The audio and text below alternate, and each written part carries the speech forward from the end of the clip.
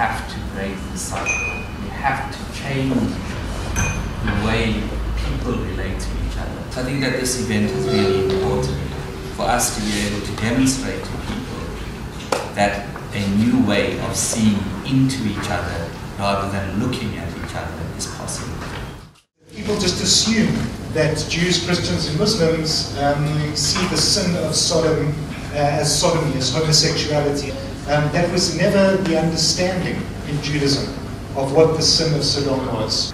She and her daughters had pride, excess of food and prosperous ease, but did not aid the poor. ما سبقكم بها أحد من العالمين, says the Quran. Nobody else before you has done that abomination. Overwhelmingly proud of their numbers and the extent of their wealth. Refusing hospitality, to raping strangers. She and her daughters had pride, excess of food and prosperous ease. Those who interpret, and it's always interpretation, they will say, the Bible says, you forget the context in which the scriptures were written.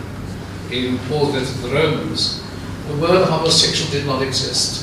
For a good reason, because that term has been invented by doctors and psychologists. It in fact does not occur in the scriptures, as we find it.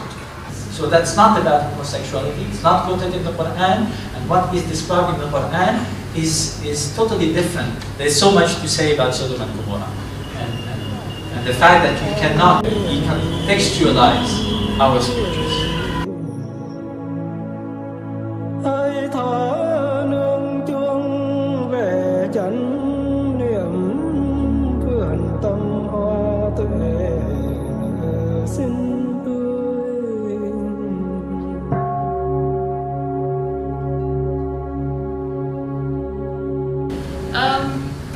So earlier I spoke about like the way the young people see religion today as like, say, historical spirituality.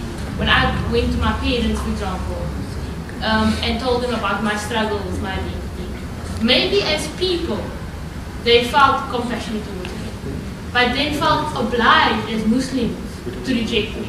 Most tolerant and compassionate people I've met didn't necessarily belong to any religion, and could understand my story and made me feel like validated, you know. And those were, in my journey, those were not religious people. Kinders word gekraak, die kinders word afgebreek. Even to you as a granny, it's heartbroken to look at your grandchild every morning when he or she is supposed to be happy to go to work. But no, they're not. They don't even want to go to church, but even there, they're not welcome. How do people like you make sure that other leaders in very important positions in the community are able to then be compassionate as people? And I mean, it's always been very strange to me that I can bless somebody's house, somebody's motor car, bless a ship, but I can't bless two people who want to ask God's grace. And I think that is telling something from Islam, is that it's asking a blessing. It is not the same way as with Christians would understand it as a sacrament, what happens. So maybe there is that kind of difference there. But there's no religion, I think, anywhere, unless it is perverted, that would call for anything except for tolerance, acceptance and inclusion. Sometimes people use the scriptures in order to condemn others. When we speak of tolerance, I don't like the word actually. Tolerance means I'm going to put up with you. Alright, I'll put up with you. That's not love. That's not love. That's not compassion. That's not respect. And so if we go to the core of Jewish values around this, and I think it's all the faiths really, as the learned panel has expressed, all the faiths, intrinsic in religious thinking is that issue of deep concern and humanity and compassion. It's basic to us and it embraces the other.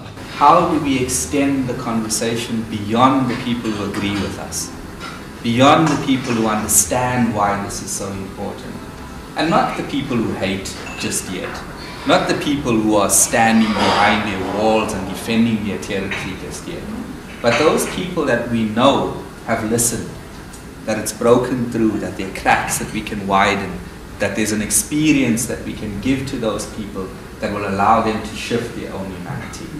The deep peace of the flowing air to you, the deep peace of the silent earth to you, the deep peace of the moonlight night to you, the deep peace of the shining stars to you, and the deep, deep peace of the sun of peace to you.